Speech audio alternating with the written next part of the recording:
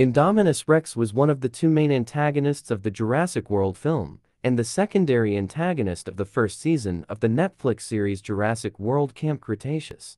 In this video, I'm gonna tell you the story of the creation of the Indominus-Rex.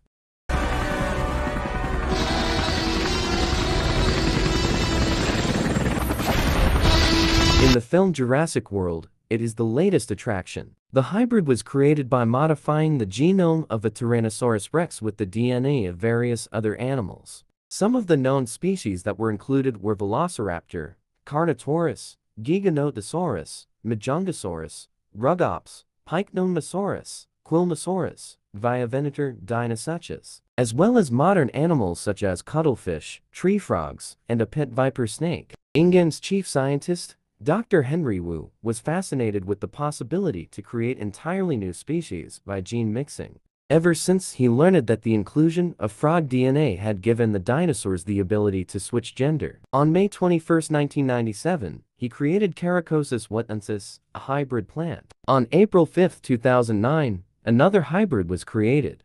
Years after opening, Jurassic World's success was lower in 2011 unlike the previous years of its operation. Simon Masrani attended a meeting on April 4, 2012, in which the board of his company unanimously desired a new attraction for Jurassic World to satisfy investors. After he had gotten out of the meeting, Simon emailed Dr. Henry Wu his approval to create a new species.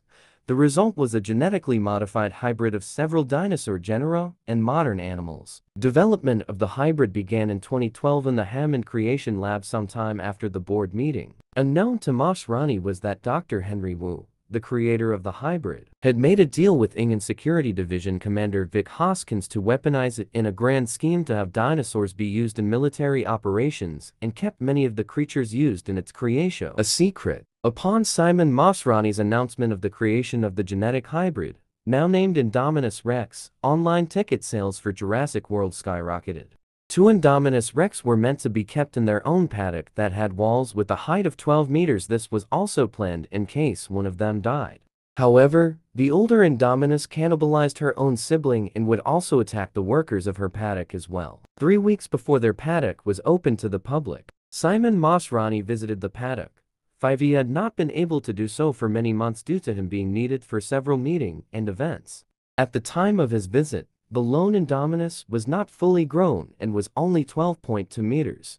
Simon told Claire Deering to consult Owen Grady to see if he was interested in taking a job requiring him to inspect the paddock for any vulnerabilities after seeing her attempt of breaking the glass in the observation deck. That same day, the Indominus later managed to avoid her temperature being picked up by the thermal cameras, thanks to the frog DNA in her species and left claw marks on the walls to make them think she was able to climb over the enclosure's wall. When Owen Grady, paddock supervisor Nicholas Letting and worker Nick Kilgore came in to investigate the damaged paddock, the hybrid ambushed them as soon as they got word that she was still in the paddock, making a quick meal out of Kilgore in the process. As they fled, she managed to break through the door as it was not fully shut. Free at last, the Indominus-Rex managed to detect and eat Letting, but Owen evaded her by hiding under a nearby crane outside of her paddock and then cut the crane's fuel tank, masking his scent. The Indominus-Rex then headed off toward the Jurassic World Park,